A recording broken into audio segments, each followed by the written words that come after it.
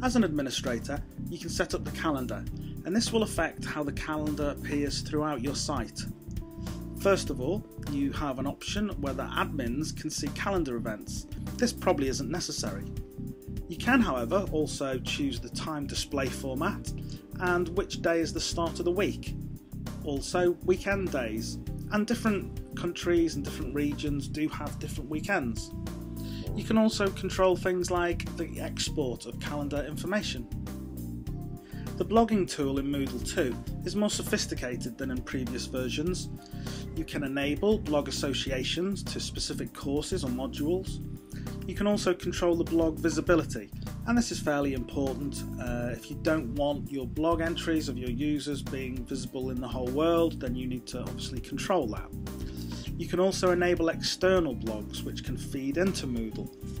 And then towards the bottom we also have settings for the maximum number of external blogs, a little like RSS feeds. These can take a while to update.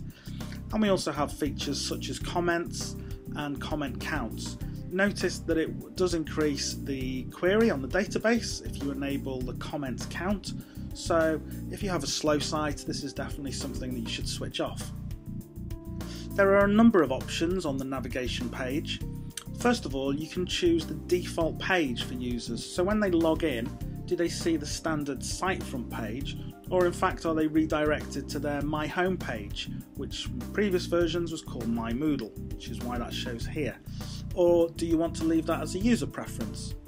You can also choose whether course categories are shown in navigation. That can take up quite a lot of space, so that might be a reason for unselecting this.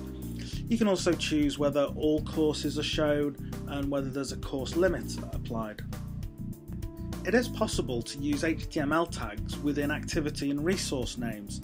This can get a little confusing, so there is an option here to remove all these HTML tags.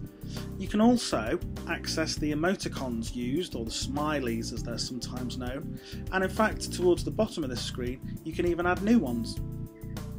The Moodle Docs page initially points to docs.moodle.org, which is the main community documentation site.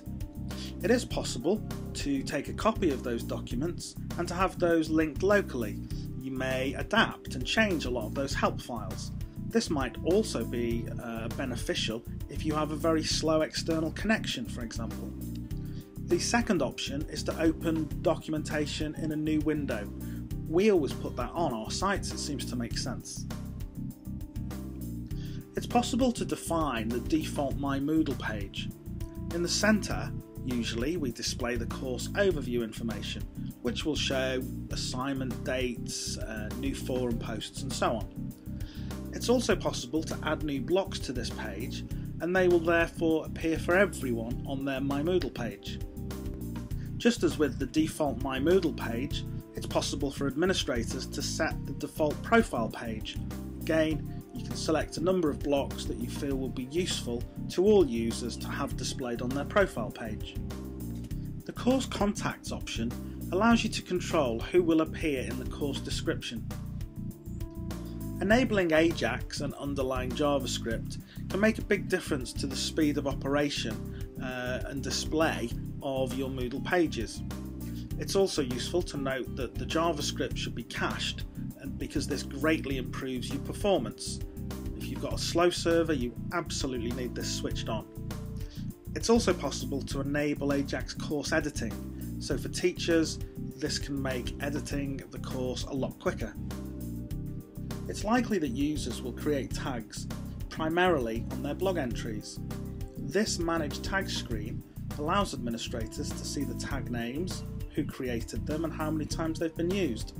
It's also possible for administrators to rename tags, change the tag type and delete them. The additional HTML page allows administrators to add extra HTML commands within the header or within the body. This is particularly useful because it's completely independent of whichever theme is being used.